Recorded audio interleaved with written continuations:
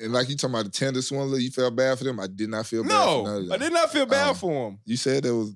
I said it was a good doc. It was entertaining. But I it was entertaining. I was laughing at they dumb ass. That man was getting this man, bruh.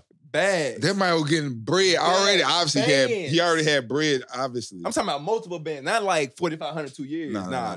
Hell no.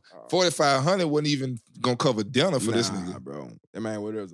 He was telling motherfuckers every couple weeks, he was like, hey, let me get 10 bands, let me get 40 bands, let me get 50 bands. And they sending them, hey, let me put a credit card in this name, let me put one in there. And they doing this man on PJs and shit, living boss life. And guess what? Guess what they at? The house. The crib. He pulling up on other females. Now, one chick... with they bread. One chick did hop on a PJ with him, though.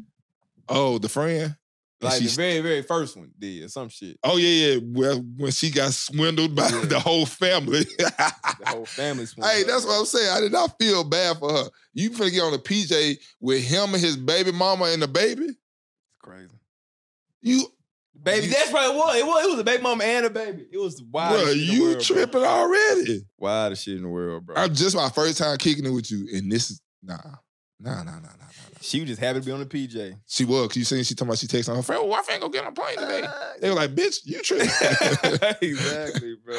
Anyway. Yeah, no, they should have got their dupe for the bread. Man, what? And they might only serve like 4 months and got out. And went right back up. Went right back to work. All right. And got a battle one on the side too.